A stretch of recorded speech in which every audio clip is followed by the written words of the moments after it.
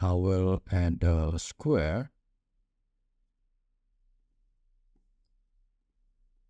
First, I will make it fit the page and then change it to black. And then I will add a shape. The first is this one. Okay. Let's add the width a little and also the height, and then change it to white and back to shape, and let's add the opposite. Okay, let's make it same height and then same width. Change the color to white.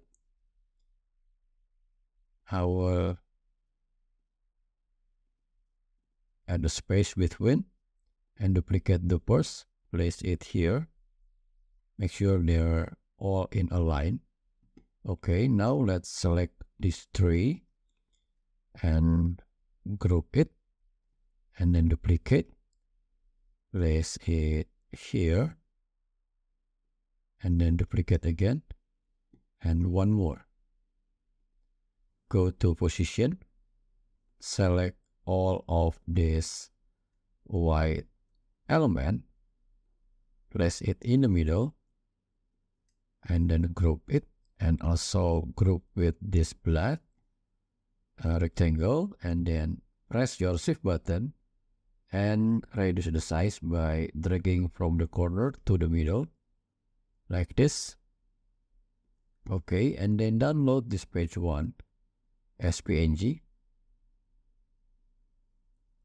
Add a new page, add the photo, the lighthouse, set as background, upload the page one here, and then go to edit photo, remove the background. So the white color is gone and we have this wrap. Okay, I hope it answered the question from Connie. See you next video and have fun with Canva.